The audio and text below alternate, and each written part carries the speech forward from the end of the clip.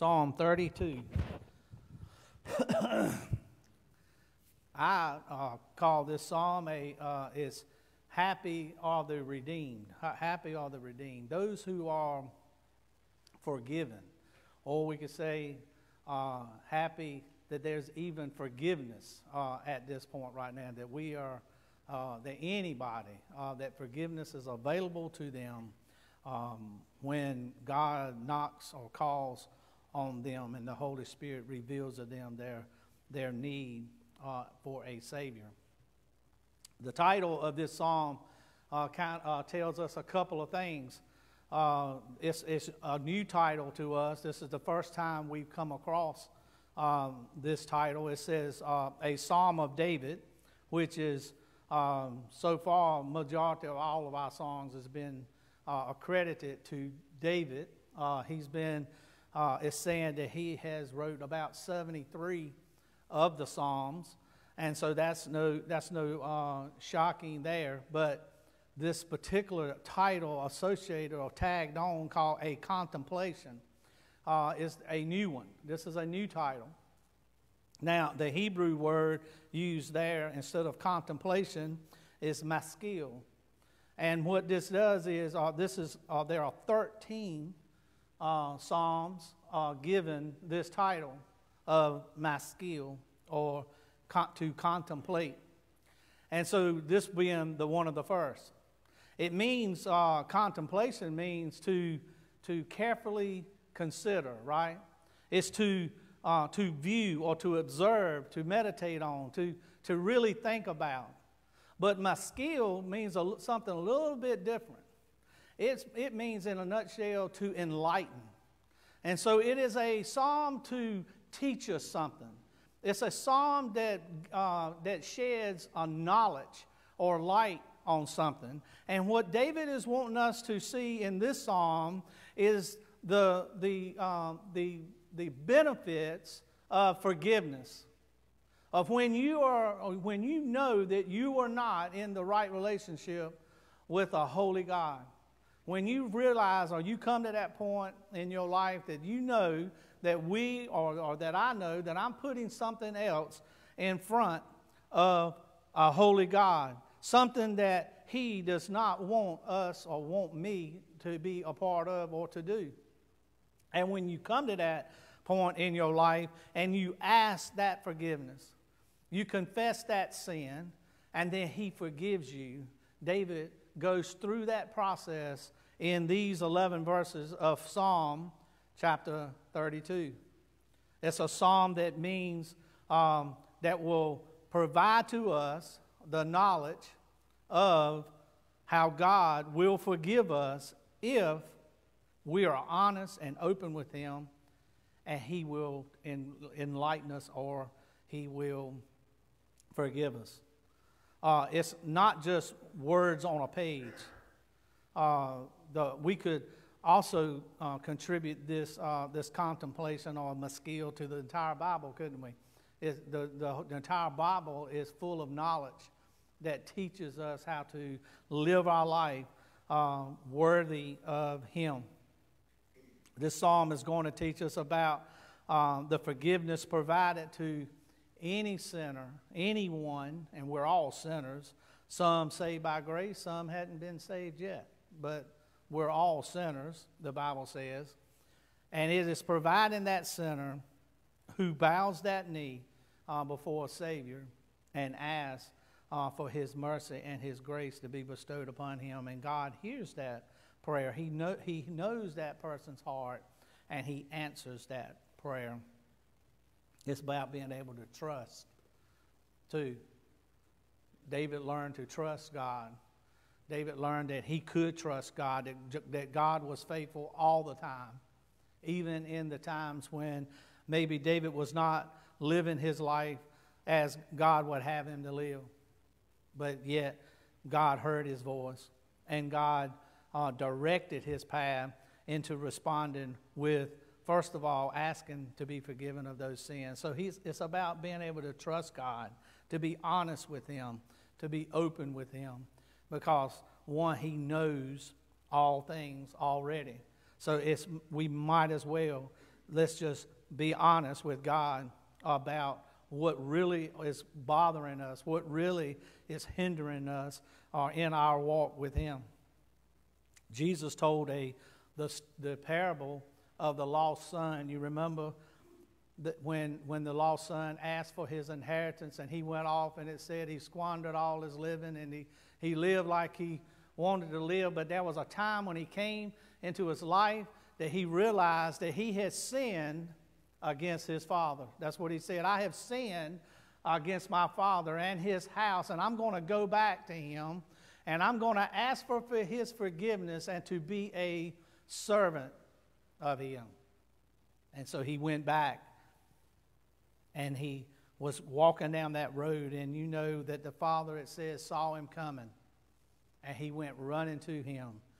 And he confessed his sin to his father, but then the father did something.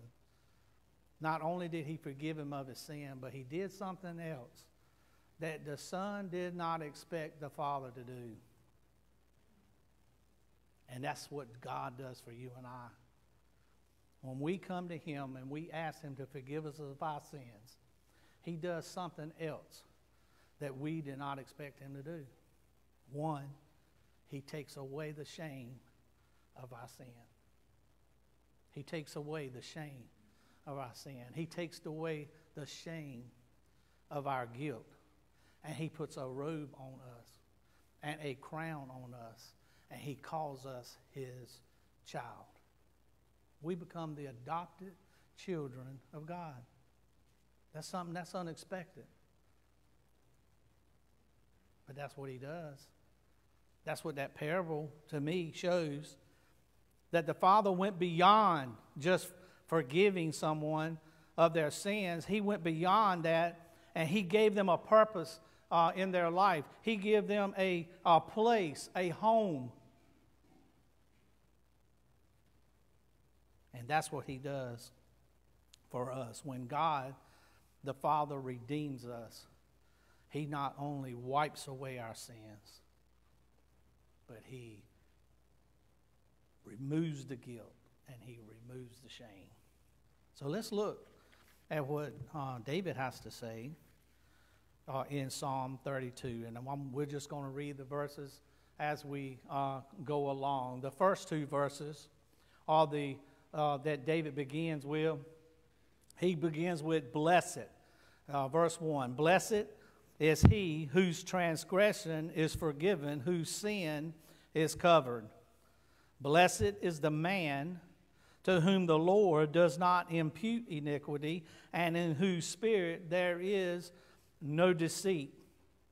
Matthew chapter 5, 3 through 11, Jesus uses that same word, blessed, in the Sermon on the Mount. He begins his Sermon on the Mount with, in verse 3, blessed are the poor in spirit, for theirs is the kingdom of heaven. Blessed are those who mourn, for they shall be what? Comforted.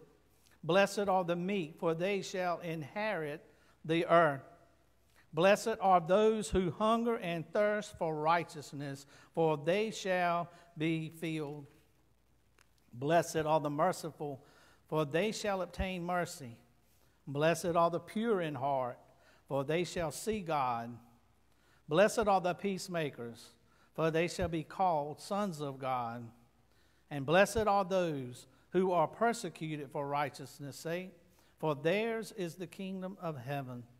Blessed are you when they revile and when they persecute you and say all kinds of evil against you falsely for my sake. And I think all of us can see that in David's life. Those who persecute you and say revile things about you,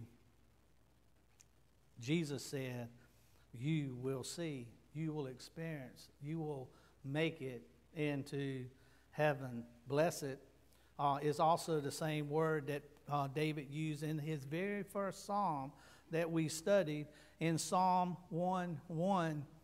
Blessed is the man who walks not in the counsel of the ungodly, nor stands in the path of sinners, nor sits in the seat of the scornful. Blessed who chooses not to follow the path of this world, but follows the path of God's world, God's kingdom. So blessed is the man. Happy is what that word means. Happy is that man.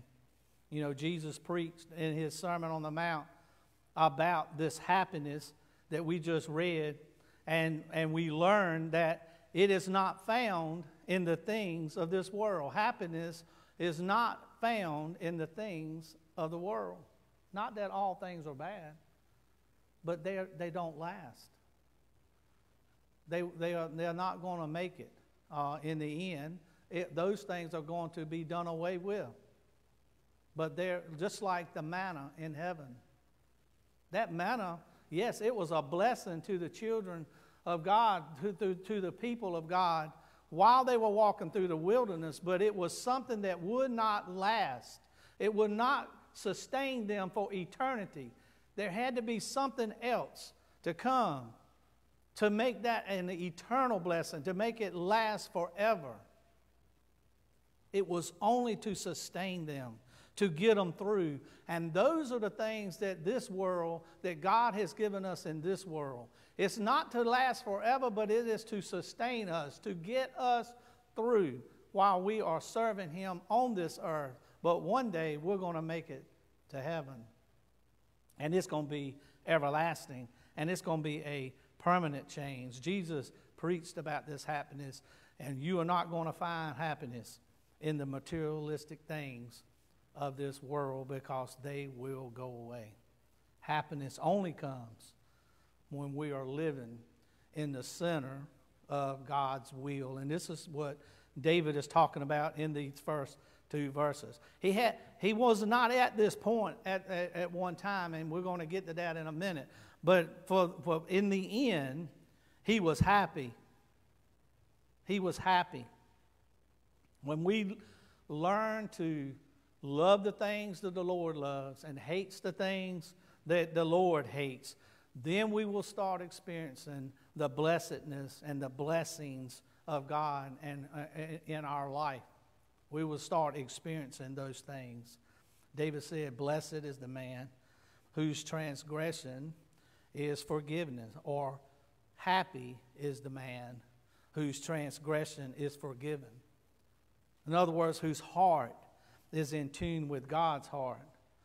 It says that David says his transgressions were forgiven. You know, in the Old Testament, we see a lot of this. We see three words that all deal with sin. Transgression here is our first one. Sin is one, and iniquity is one. All three of those are mentioned in the first two verses. Transgression is basically our rebellion. Transgressions, David is saying, blessed is the man, or happy is the man who God forgives him of his rebellious spirit, his rebelliousness. Those things are when that he does against God's will. And he also talks about how his sin, in a minute, was covered. But David said, he forgave me of my transgressions. And this forgiveness means to carry away. To carry away. When we ask God to forgive us of our sins, in other words, God takes those sins and He carries them away from us. The Bible says, what does He do with them? It says He carries them away, and He throws them as far as the east to the west, or into the depths of the deepest ocean. And as somebody once said, not only does He throw it into the deepest ocean, but He sets up a sign and says, no fishing. So He throws those sins and those transgressions away so that they will not be remembered. He chooses not to remember those sins and hold them against us. But David goes on and says, not only does he take my sins away, he carries my sins away, but He also covers my sin, whose sin is covered. concealed, hidden. See, that's what he's saying.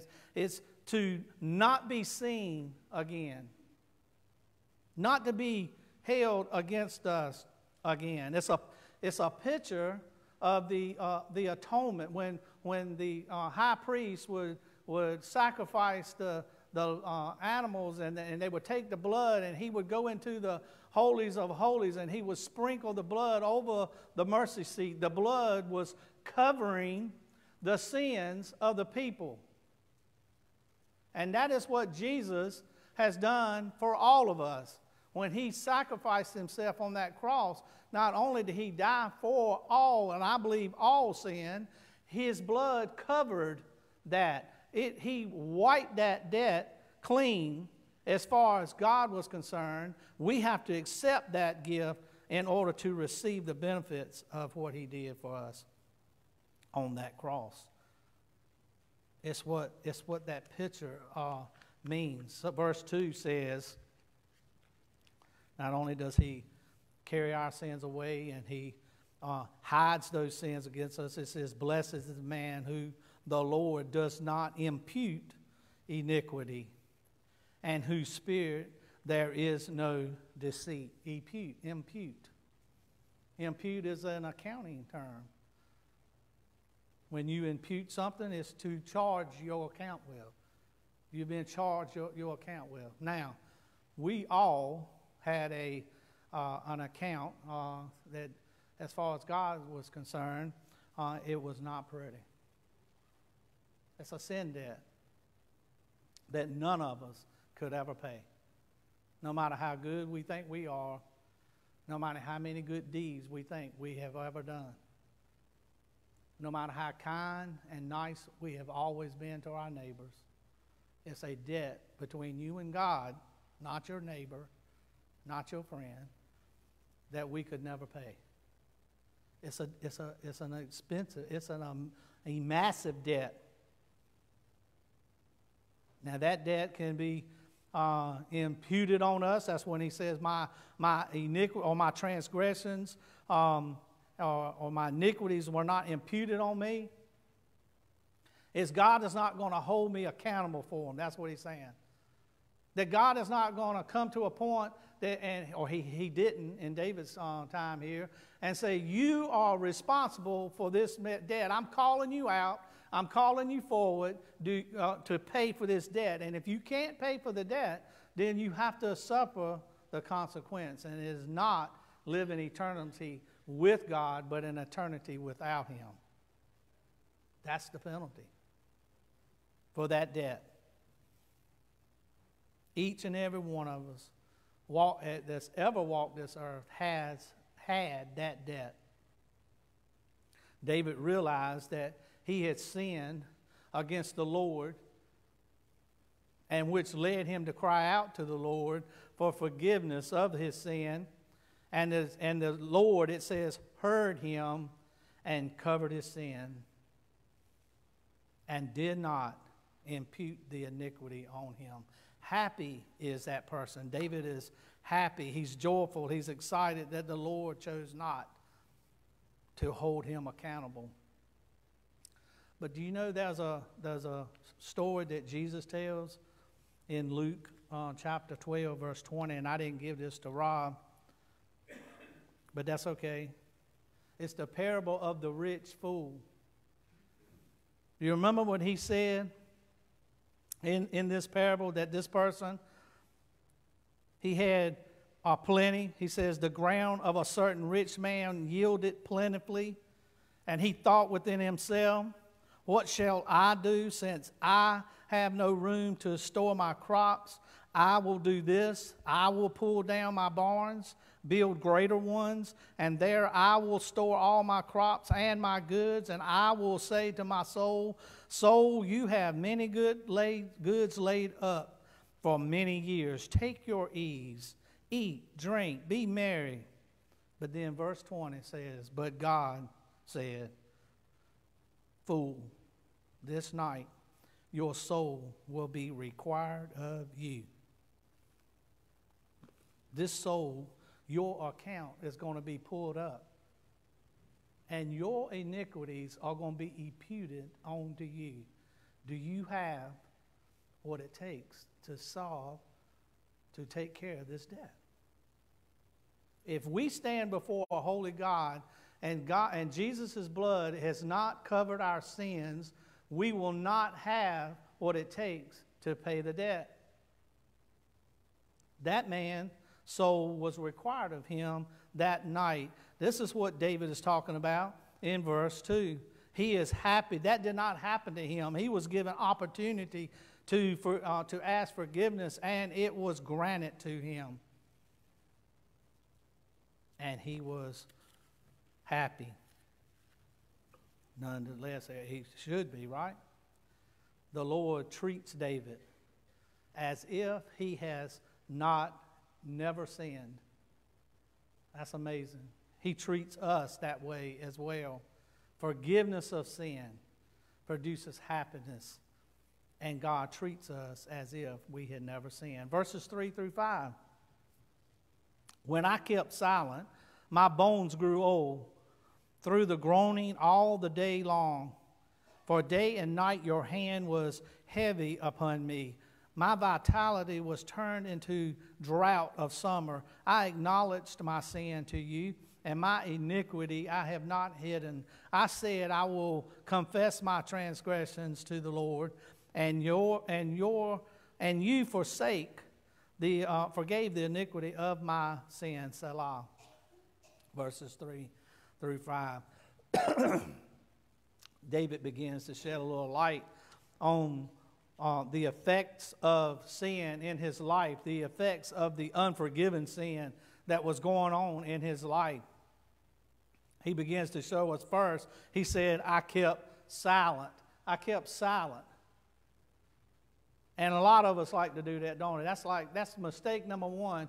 As far as our communication with God, we keep silent with Him. We hope that this thing is going to pass us by, but it don't. We hope this sin is not going to be found out, and so we try to cover it up so no one will know, so that God won't know.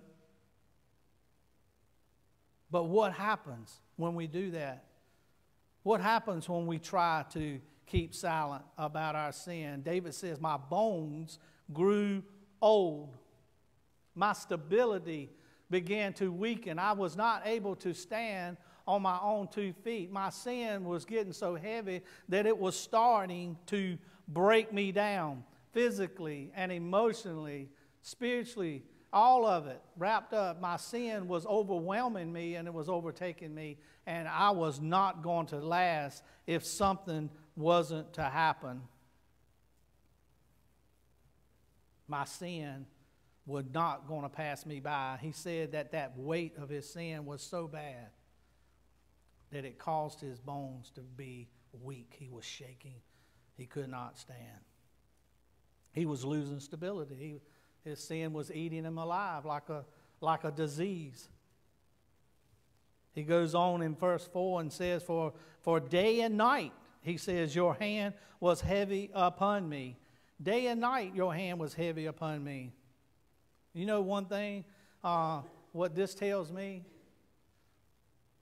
The hand of God who weighs heavy on a person day and night must be a child of God. Because the Bible tells me only God chastises his children.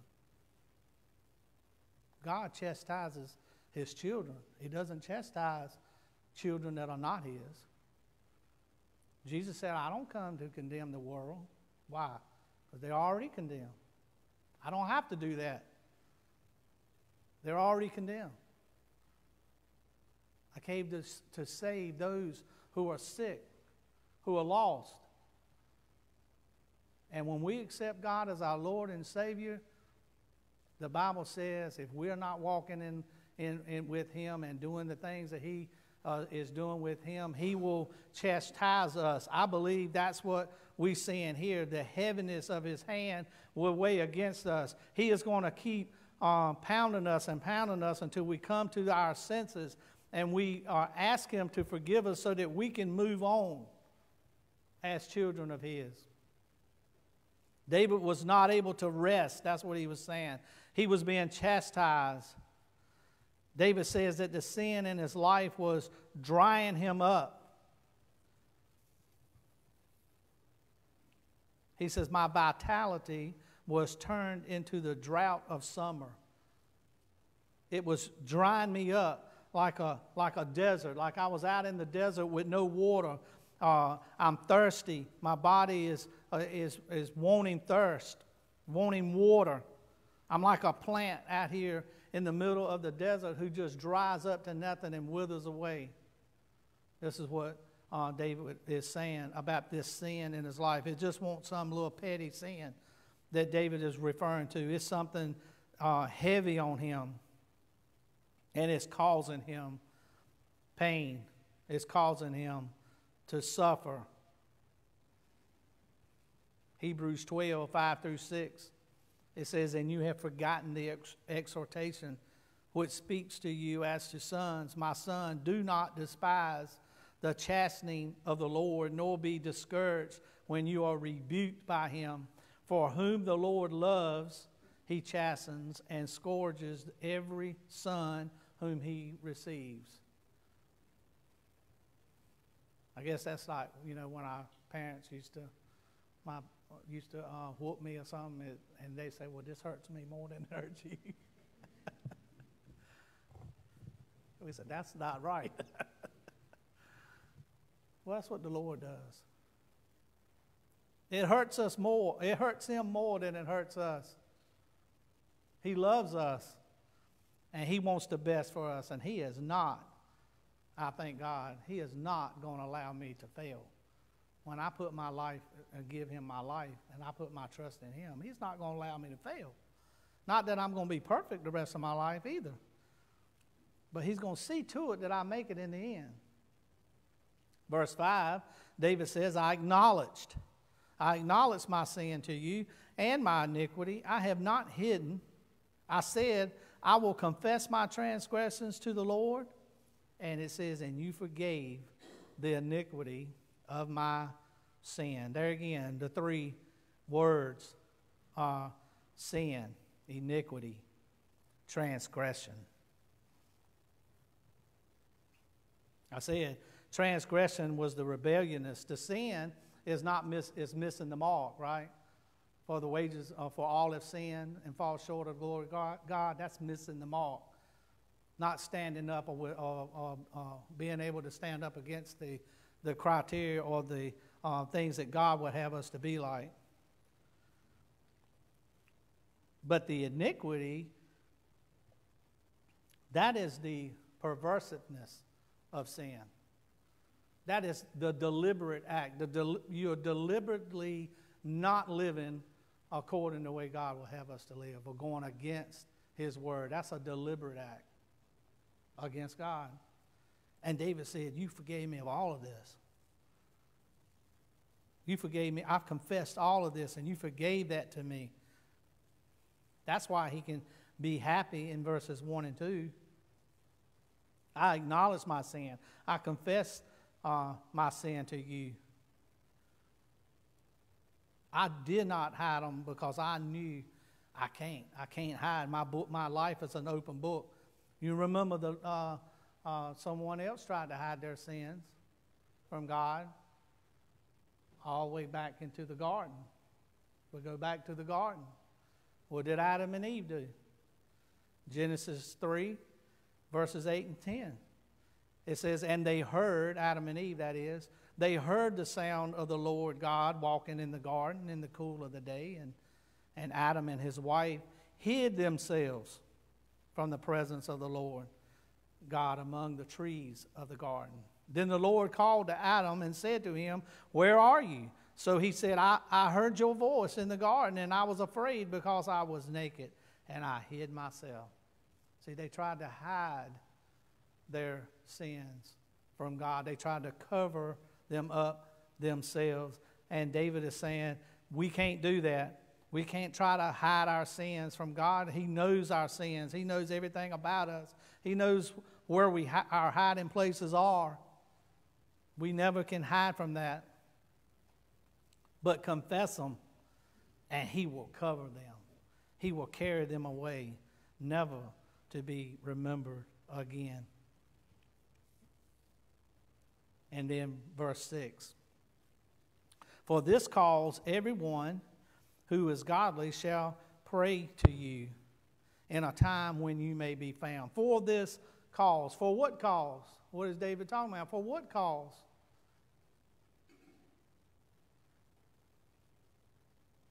For the cause of asking for forgiveness. For the cause that if we are open and honest with our God, that he will cover our sins. And when that happens, we will become that blessed man, or that happy man, that happy person who knows that they had transgressed against God, but who have now been forgiven. For this reason, David says, I write, if any are godly and want to experience the forgiveness that he experienced, then we must pray to the Lord while he can be found, while there is forgiveness available. Now is the time, the Bible says, for salvation. Right now. In our time period that we're in right now. Which I think also implies that there is going to come a time when it will be too late. There will come a time when confession will not be heard. And that's when he comes back in the end. So, call now, David says. Talk to the Lord now while he's can be found. Verse 7, you are my hiding place. You shall preserve me from trouble. You shall surround me with songs of deliverance. The Lord became David's hiding place. That's like protection, his abode. It's his refuge. The same word that we've talked about in other Psalms. The Lord is his refuge. He's his protector. He guards his soul. He guards his mind. We can use that, the armor of God that Paul talks about, for that too. He can guard our soul. He can guard our minds. You shall preserve me from trouble. Well, in other words, you shall deliver me. You surround me with songs of deliverance. You put a song in my heart. The forgiveness, in other words, births worship. The forgiveness from God causes David to worship, to want to instruct others, to tell others about him. The Lord saved David from his sin and protected him from the shame and the guilt. And now he has been surrounded by songs of deliverance. And he's singing joyfully to the Lord because of that. Which leads us to verse 8 and 9. Some say 8 and 9 are David's continuation of instructing those that are around him. Instructing them based on his personal experience that he had with the forgiveness of God. Some believe that it's actually what the Lord said back to David. That it's the Lord saying, and I will instruct you and teach you in the way you should go, and I will guide you with my eye. Either one could work. Either one would be okay. In verse 9, it went on and says, do not be like the horse or like the mule, which have no understanding, which must be harnessed with a bit and bridle, else they will not come near you. It could be either one. But what if we kind of look at it? It was the Lord speaking to David. The Lord is reminding David he will teach him the way that he should go. I will direct your path. I will be with you night and day, just like he was in the wilderness. I will be with you everywhere you go.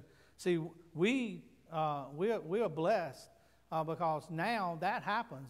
When we accept Christ as our Lord and Savior, the Holy Spirit indwells in us. He lives inside of us. So he is with us everywhere we go. He can direct us if we listen to him, or if we ignore him like we ignore Siri. We know what's best. You don't tell me where to turn.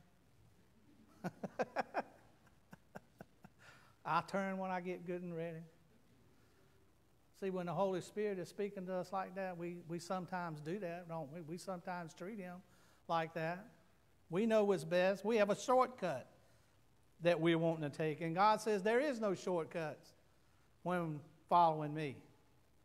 It's all or nothing, right? The good and even the bad.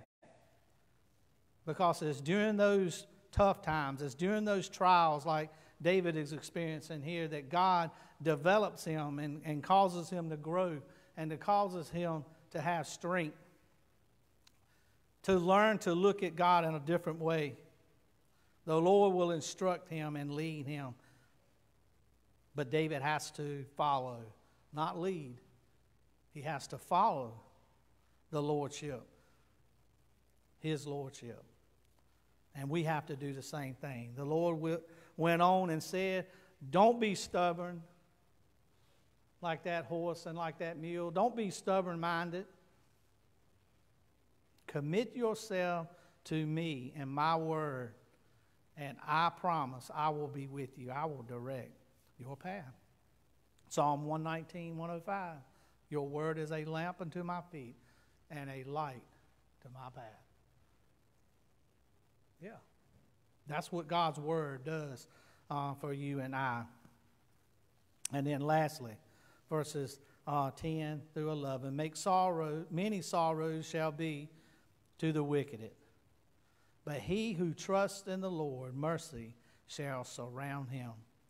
Be glad in the Lord and rejoice, and you righteous, and shout for joy, all you upright in heart. David says, for those who choose to be stubborn, you're going to miss out. If you choose to be stubborn, you're not going to experience the mercifulness and the blessedness of God. You're going to miss out. But if you trust in the Lord, and you continue to trust in the Lord, no matter what, then you will experience his mercy in your life. You will experience the blessedness in his life. You will experience the forgiveness of sin when you confess them to him. We'll be glad in the Lord. We will rejoice in the Lord. And there will be joy in our hearts. Ain't that something that we'll be able to joy in the midst of our sorrows? We can still learn to have joy in the Lord when we recognize him and for what he done.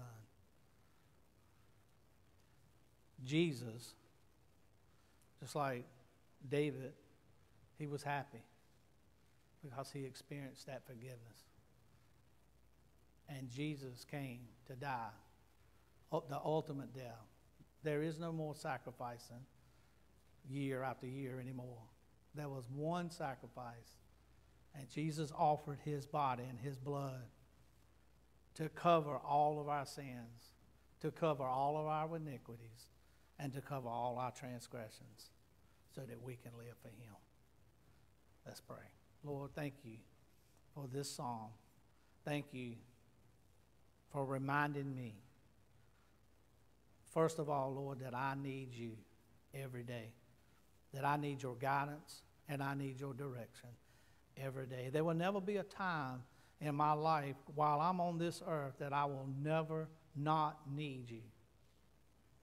And may I always remember that. May I let your light shine that you have placed in each and every one of us. You said you have called us out to be the light of the world. You are the light of the world, but you've called us to be the light and the salt of this world. May we never hide it, but cause it to shine, so that your light can draw others to you, so that others can see us live a life that's pleasing unto you, and cause them to want what we have. Maybe we ready all the time to give an account for what we have in our life and for what you have been doing in our life. May we always be ready to give that word, that testimony, be that witness. In your holy name we pray. Amen.